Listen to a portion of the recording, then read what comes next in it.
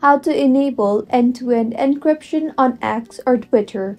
Hello everyone, I am Bishaka and welcome to our channel Create, Login and Delete.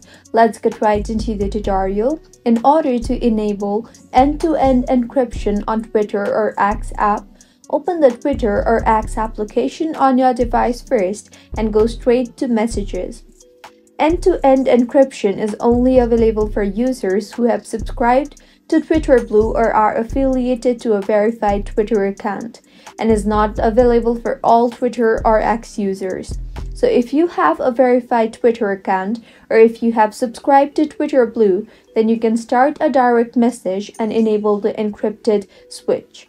You can also open an existing message conversation and tap on the info button there. If the option is available for you, then you will see the Start End-to-End Encrypted Message button.